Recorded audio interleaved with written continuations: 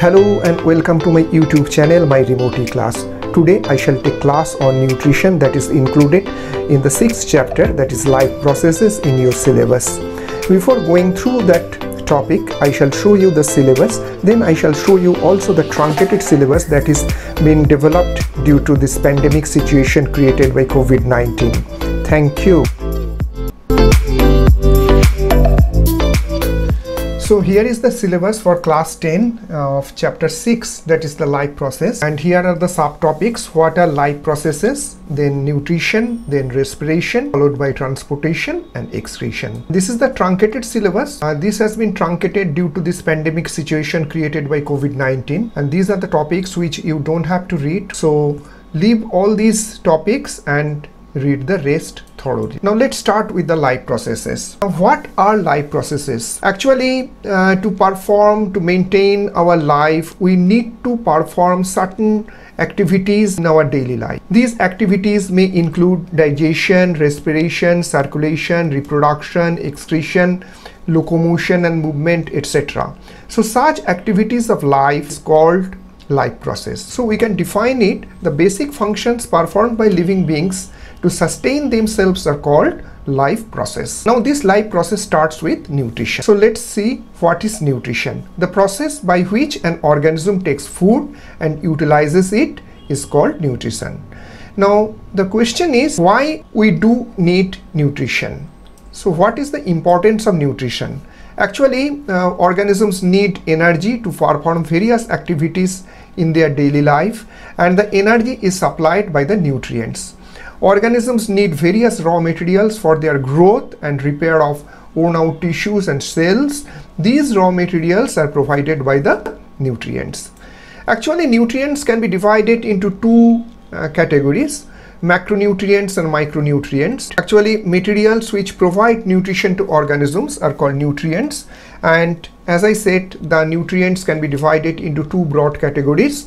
One is called macronutrient, another one is called micronutrient. Carbohydrates, proteins and fats are the main nutrients, and these are called the macronutrients, whereas minerals and vitamins are required in small amounts and hence they are called micronutrients. Let's start with the autotrophic nutrition. Auto means automatic, that is the mode of nutrition in which an organism prepares its own food is called autotrophic nutrition. All the green plants as well as the blue-green algae who have chlorophyll, they can produce their own food in presence of sunlight. This is called autotrophic mode of nutrition.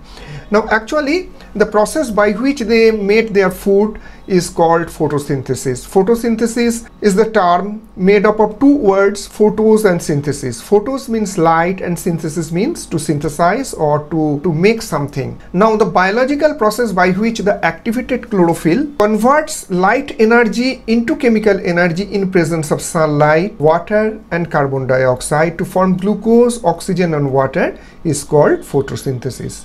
The photosynthesis is the term coined by Barnes, and this process can be divided into two.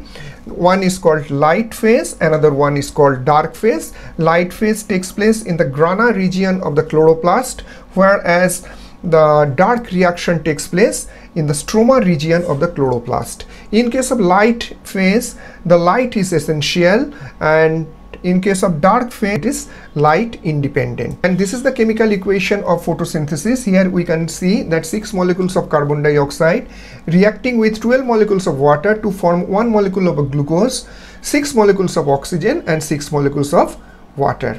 Now here the carbon dioxide has been reduced into glucose and water has been oxidized into oxygen. So this is a typical example where oxidation and reduction is taking place. Now what are the raw materials for photosynthesis? Actually, for photosynthesis the plants require various materials, but the materials which are must, without which a plant cannot make its own food, these materials are called the raw materials. The raw materials include sunlight, chlorophyll, carbon dioxide, water. Here in this picture you can see this is a green plant which is drawing water from the soil through its roots and taking carbon dioxide through the stomata from the atmosphere, and the chlorophyll molecules get excited in presence of sunlight, and with these materials, that is sunlight, carbon dioxide and water, it is making glucose and it is giving out oxygen which is coming out through the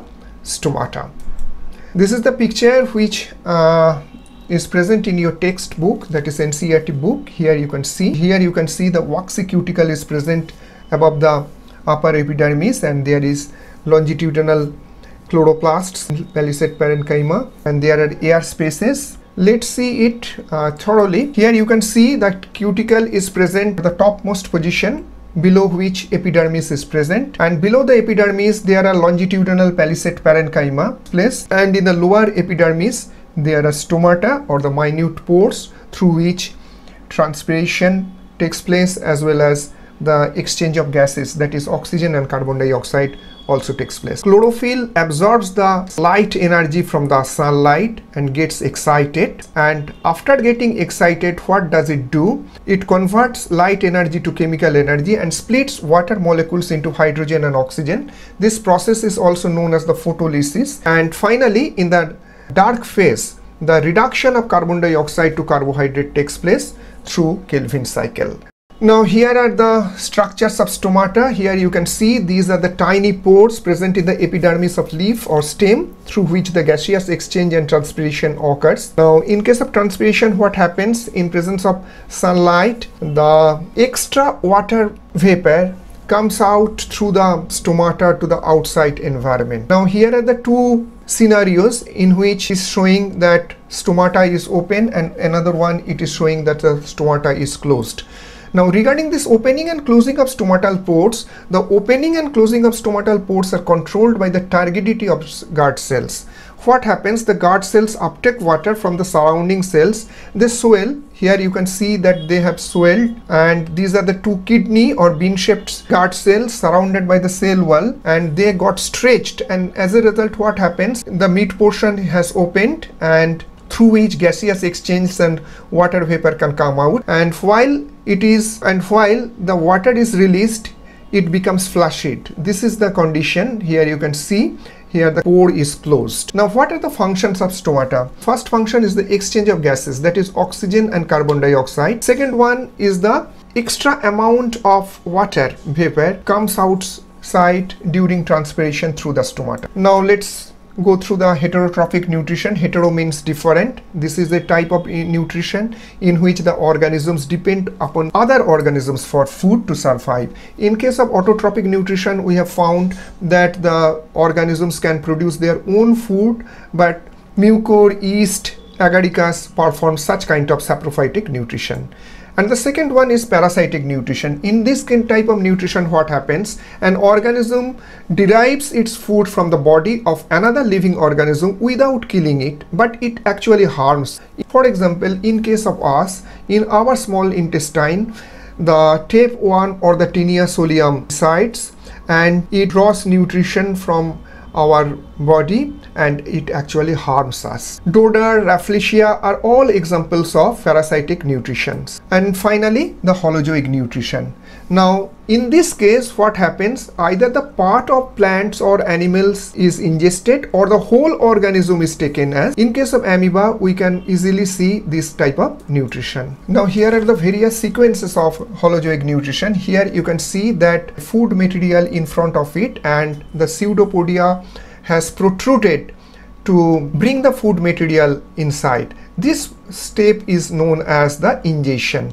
Now after ingestion, what happens? The digestive enzymes start reacting on the food material and it starts digesting it, and as a result what happens? The food material becomes very small and tiny and gets absorbed. This process is known as the absorption, and they become part of the amoeba. That is, they become part of the cytoplasm. This is known as the assimilation. And the substances which are not get digested, what happens? They just go through the cell membrane to outside. This process is called the egestion. So this is all about the first part of my video, and I shall discuss the human nutrition or the digestive system of human beings in the second part of video. I hope you have understood the topic, and if you like my video, then do share, like and comment, and don't forget to subscribe. See you in the next video.